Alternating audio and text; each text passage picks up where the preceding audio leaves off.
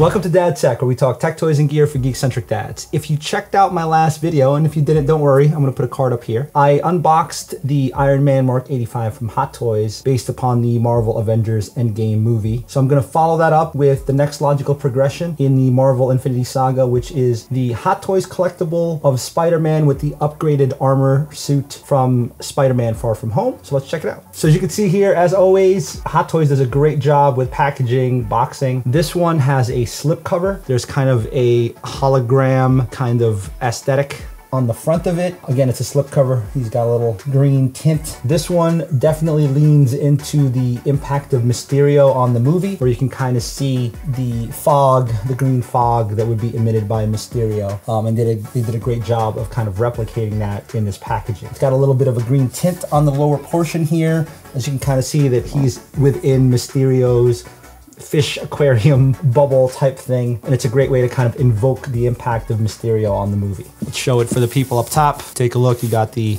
naming convention of Spider-Man here, as you can see. Like I mentioned, kind of hints of Mysterio's helmet, fishbowl helmet type thing that he's got going on here. You see some of the green, so a really great way to kind of encapsulate Mysterio's impact on the movie and in the toy by kind of putting it within the slipcover and building it into there. The back, as always, kind of has all the details for all the people involved in the production design and the art design of the toy itself. Let's take the slipcover off. You see kind of the drones. It's kind of the battlefield where Mysterio set out to send the drones out to go get Spider-Man. And this is nice. You got a little peekaboo view. You got a drone there. This one has definitely more accessories than the previous Iron Man Mark 85 that we just did. So we'll check that out upon opening. All right, let's dig in.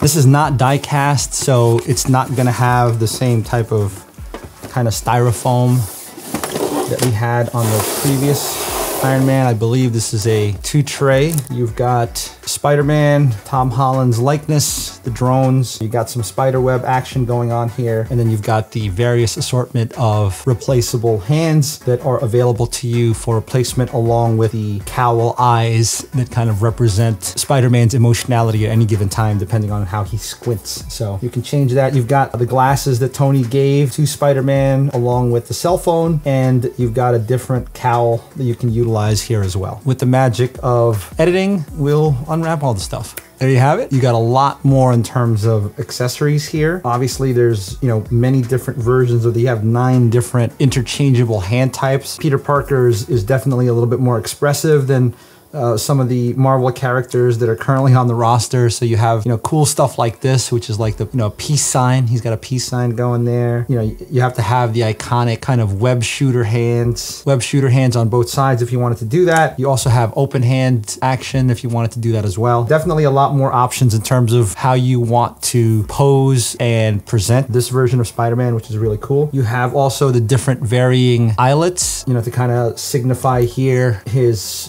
demeanor and what his mental state is at any given time based upon how the eyelets are open or closed or whatnot. This is cool. I think it's kind of funny that they have just the cloth cowl. The other aspect of this that I really like is not only do you obviously put a base for Spider-Man, but you could then attach kind of this auxiliary piping that allows you now to put the drone on it as well to make it seem like he's being chased by the drone. So that's really, really cool. I think that's an awesome aspect of this particular model, that it's got not just Spider-Man on it, but some of the antagonistic drones that are also in the movie. So that's super cool. Tom Holland, again, I'm not a big fan of like the actual actors' busts, so I never really display them. Not that I dislike them or anything, but I'm trying to put Spider-Man as my collectible, not Tom Holland. So no offense, Tom Holland. I think this bust is perfectly fine, but your face is not going to go on my shelf, dude. You got the Tony Stark control sunglasses or whatever the case may be. And then you got the cell phone, right? Peter Parker does all of his stuff through his cell phone. He's a teenager. So then you've got the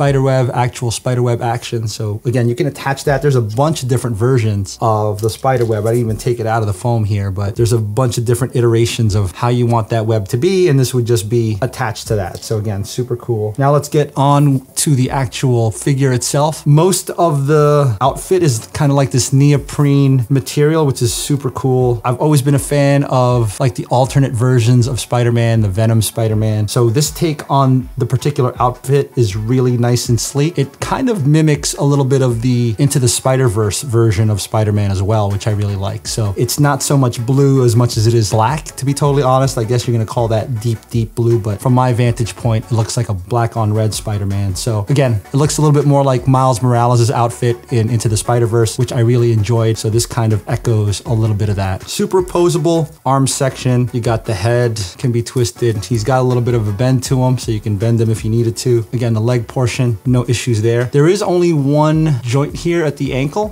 so you might find yourself having some issues, you know, posing him certain ways. It doesn't have the same articulation that the Iron Man had on the Mark 85, so that might be an issue if you're trying to do some more complicated posing for this particular figure. But otherwise, it looks perfectly great. Like I said, I really like the material. It's neoprene on the back, I'm sorry, on the black portion, and then on the red portion, it's just that kind of textured stitching of cloth that covers and drapes the red portions of them, which is really great. Base is super nice as well. It's got the skyline of New York City there with the Empire State Building, and it's got that inlay of the Spider-Man logo kind of juxtaposed and inset within that skyline. So that's super cool as well. All right, so let's check out some macro shots of this guy so you can kind of appreciate it.